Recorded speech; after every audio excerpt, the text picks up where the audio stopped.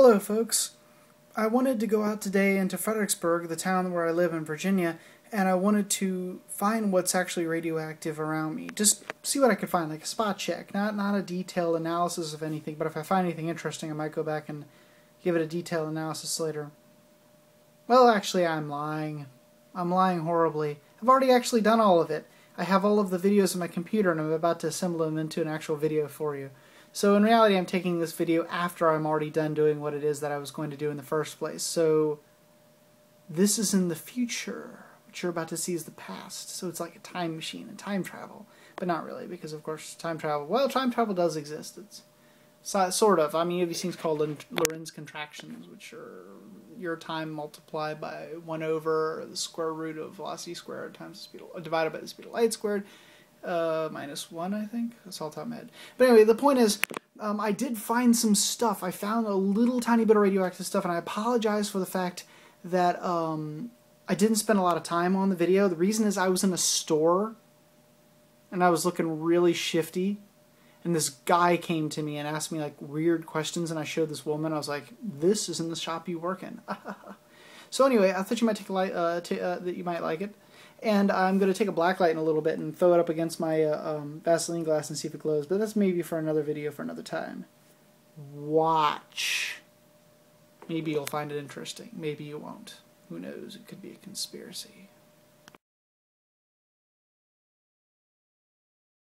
Alright, folks. First stop is my apartment. As you can see, the brick in my apartment in itself is radioactive. I'm sure I've shown you this before, but I always get a kick out of it. My background is usually 14 counts per minute, give or take. My brick, however, is, well, we're at 25 counts per minute. This is probably thorium or uranium. That's fine. Let's see what I get off the floor here, because now I get the concrete and the brick. There's only 20.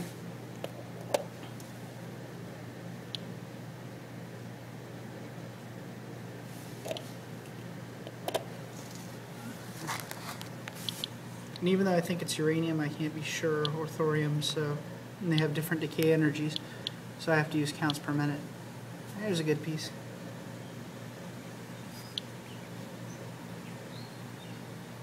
Nothing amazing,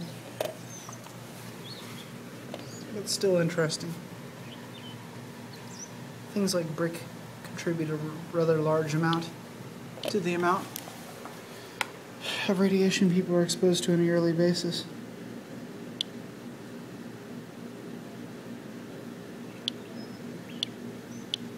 Alright.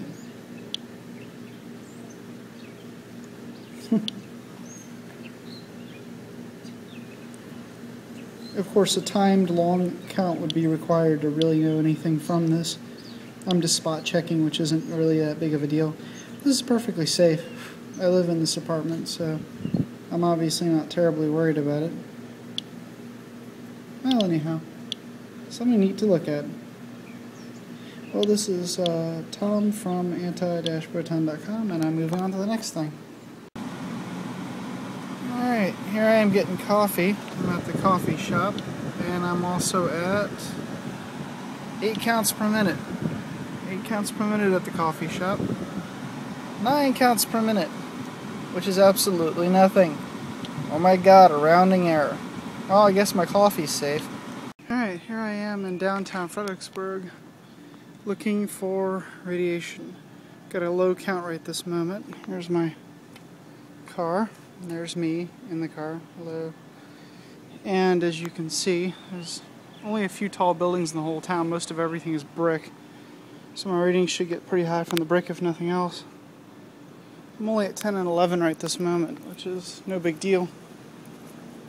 Alright, if we examine the brick, let's see what we get.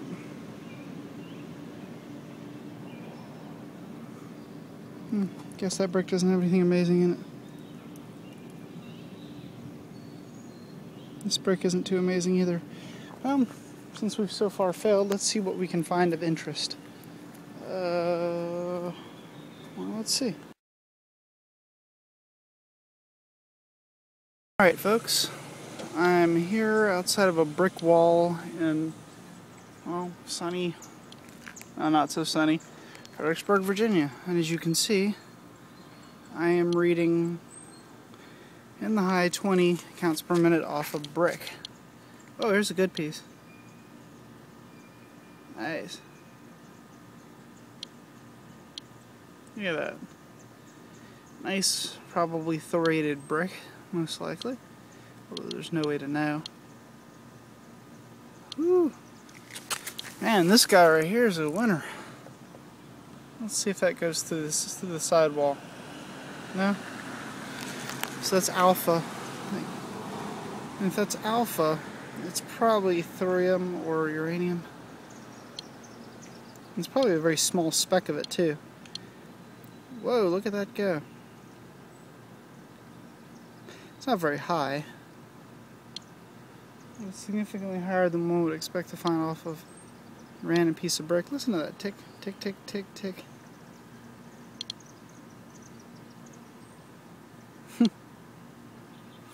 Well, we'll chalk that up as uranium or thorium most likely, although there's no way to know for sure. Let's see what else we find. Hello folks, as I walk along through Fredericksburg, besides a good radioactive brick, I find some interesting street art. Very interesting. Little Starry Night. I guess they're still working on it. Have like a little website and everything. Interesting. Well, we'll see what we find as we move down the street. Alright folks, I'm in historic Fredericksburg and I'm getting readings of 16 counts per minute. Perfectly normal. Behind me is the Old Town Square. And as you can see, 14 counts, nothing major. Still getting a little bit off the brick. See if I can get it. Maybe, maybe not. But nothing much to worry about so far. This next part you're about to see is my Vaseline Glass encounter. I went into a store that's just freaking full of Vaseline glass and depression glass and all kinds of other radioactive glass. It mostly contains uranium, and it's actually pretty safe, even though it's putting off, like, oh my god, radiation, but it's pretty safe, actually. I already showed you I own a piece. I'm thinking about going back and buying a single piece of it, just one piece of it that might be nice. It's really just god-awful, beautiful glass. God, it's so nice looking, except that it's radioactive, which is a problem. But anyway, if you go to Fredericksburg, Virginia, you can find apparently enough Vaseline glass to fill a truck. So if that's what you want, come here and get it. Oh my God! Tell him Tom, the crazy guy with the Geiger counter, sent you. There's a piece of Vaseline glass right there. 28, 29 counts per minute. 31, 33. Right in the middle of the store. 36, 39, 44, 47, 52, 58. That's uranium. I mean, it would do the trick, but it's beautiful. Nice.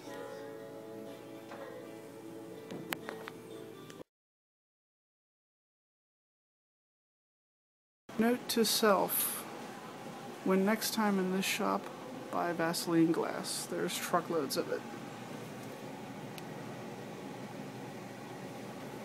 Truckloads of Vaseline glass. But anyhow, note to self. Alright, for whatever reason I get unexplained higher readings here. When I walked through this place I got 25. No real explanation as to what's causing it. Kinda neat.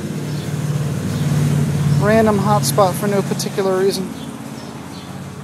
Oh well, we'll figure it out. Even science has to stop for a haircut. Here's me now.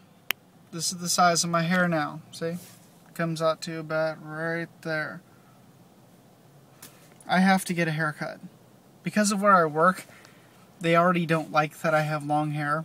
I probably get away with it because I'm like, the science guy with the big whiteboard and the dry erase markers and the math and physics and all that sort of stuff. But even that has a point. And I think I'm reaching that point with them, where even though I wear the suit and the tie and the whole 9 yards, I think they're just not dealing very well with the long hair. So I'm going to go get a haircut. Besides, I've been exposed to uranium glass today. What better way to finish it off with a haircut? While I'm inside this hardware store, I'm going to look for thoriated welding rods. I don't know if they still use them or not. I could be like a moron that's looking for something that's been discontinued for like 20 years. But whatever. I've never looked for them before. I know they don't have lantern mantles that have thorium in them anymore, which is unfortunate. I was going to look and see if I could find one, but they might have the welding rods. I guess I'll find out if I'm an idiot or not, and if you don't see any more about this in my video, it's because I found out I was an idiot, so we'll find out. Bye-bye. Hello, folks. If you're wondering why my hair looks like crap, it's because I went to the barber to get it cut. The woman that's there, I thought she was the same one that was really bad with it before, and she was. This side's a little bit shorter than this side. She only cut like this little tiny bit off. I need to go someplace else and get my hair cut. The woman tears the hair out of my head. I didn't recognize her. I thought it might be her, but I didn't want to, tell her no, just because of the fact that I thought it might be her, and it turns out it was her. So, that just tells me to go someplace else. Apparently, it's just going to be terrible. Anyway, my background right now is 14 counts per, 15, 14 counts per minute, somewhere in there. Nothing much. 12. It's no big deal. I got 5 while I was in the mall. 5. That's nothing whatsoever. So apparently Fredericksburg is pretty safe, minus the brick and the antique shops, which are full of uranium-filled glass. God, it's bright out here. Anyway, so this is Tom from anti-proton.com, and we'll see what else we can find later. Bye-bye. Alright, folks. I'm going to end my not-so-good day with some new salt. I bought the new salt, which I put some right here on this little piece of paper. Right there at the grocery store. Wegmans, my favorite grocery store. I also have this bottle of water, because I went by Sheets and got myself some food, too. Now, as you can see, when I take my Geiger counter and put it over top of the light salt here, it should start picking up a little. Oh, I don't have the audio on. That would explain it. There it is. I don't know if you can even read it, but it looks to me like 19, 18. Now, what you're saying, wait, Tom, these are microsieverts. I thought you said not to use microsieverts when doing measurements because you don't know the energy. Well, I do know the energy. In this case, if you look at my calculator right here, I know that that the approximate discharge, there's 2 different types, the decay modes anyway, of potassium-40, and that's in this light salt that I got at the grocery store, is about 1,350 kiloelectron volts. And I divided that into 661 kiloelectron volts that I get off of cesium-137 gamma, which is what my device is referenced with. And that comes out to this, 1350 over 661. Let me hit the S to D button here and turn that into scientific notation. And as you can see, that is a 2, approximately 2 for the conversion factor. So what I do is I take this microsievert amount I'm seeing here and I double it. So 0.207, well 0.2 microsieverts in this case would be 0.4, because I am now calculating for potassium-40, which I can of course do because I know the conversion factor. Yay for conversion factors, yay for math. Yay, so 16 is 32, 28, 0.32 again. That's the approximate reading I'm getting off the potassium salt. Now that's a little bit not true because I'm not taking into account, for example, background. I should zero this out first, which of course I can't really do because this isn't like an old CDV 700. But if I did, then I could tell you for sure what I'm getting. But anyway, and of course I can put it in counts per second, which is the SI version of counts per minute, but counts per second sucks because you'll never find anything. I mean, this has to be like up against uranium or something to find counts per second. So let me shut the Geiger counter off, push the button here, cut it back on again, and go into menu, and then change myself. Come on, come on. Where's the button? There.